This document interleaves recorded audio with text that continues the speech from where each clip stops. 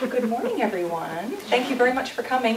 For those of you who don't know me, my name is Joanne Clark, and I'm one of the education specialists here. And we have tried to come up with some informative programs for you since we are all going through this stroke education process for our accreditation.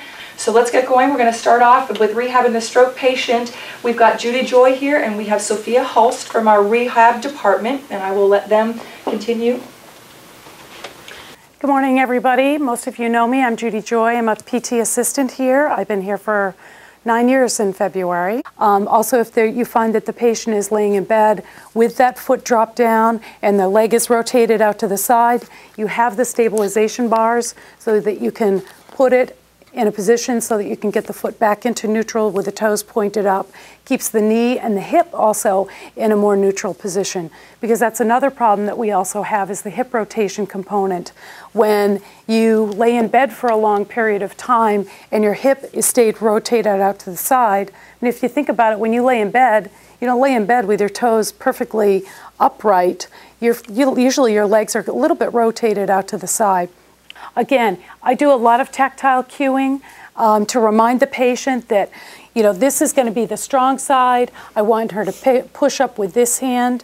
So, okay, Sophia, how are you today? My name's Judy. I'm from physical therapy, and I'm going to get you from this chair over to this chair today. What I'm going to do is I'm going to first put your arm here. Is this pretty sore, or is it okay? It's okay. Okay. If she were weak in this arm and it was really flaccid, you could actually almost tuck it into the gait belt. Or, well, we don't usually use slings too much here. We try and avoid that, but you can either put her hand in here or you can cradle the arm when you go to stand her.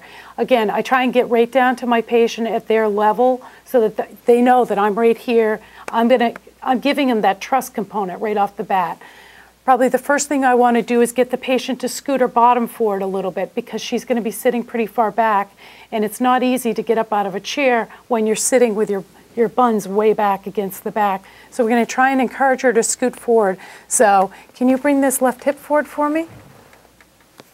And then this side, and try and weight shift them. If you're worried about their balance, you can put your hand right here, or again, have a second person with you. And so what we're going to do, Sophie, is I'm going to have you stand up. I'm going to stand right in front of you. What I'm going to do is I'm going to put my foot right here in between yours. Now, when you're doing a stand pivot transfer to the strong side, even if this is the weaker leg, I'm not going to worry so much about blocking this leg, because she's going to stand up to her strong side, and I know that she's going to be able to probably stand on this stronger leg. So when I transfer her, I'm putting one foot between to guide her strong leg. So my knees are going to be on her knees. We call it the knee sandwich at IRCC. I'm going to give her the knee sandwich here, and when she stands up, I'm going to be using my foot and my knee to manipulate her to the side. But the first thing we're going to do is I want you to push up with this hand, okay? Mm-hmm. And you're going to stand up onto this nice strong leg. I'm going to get really close to you, and I'm going to stand you up. So notice my body mechanics, keeping my back straight. So I get her up. If the patient is unsteady, you can tell them they can put their hand on your back. If you want, you can hold on to me for a second and just test to see how they're doing standing up. If she's good to stand, if she's good standing, then you can transfer her. If she's really weak, then you want to sit her back down and get a second person. Okay, so now what I want you to do is reach for that chair over there, and I'm going to pivot her right around,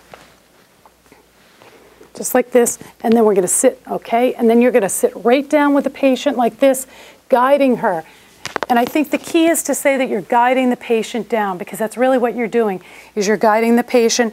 And then when she's sitting there and you think she's comfortable, then you're good to step away. I just don't want to keep my back to you.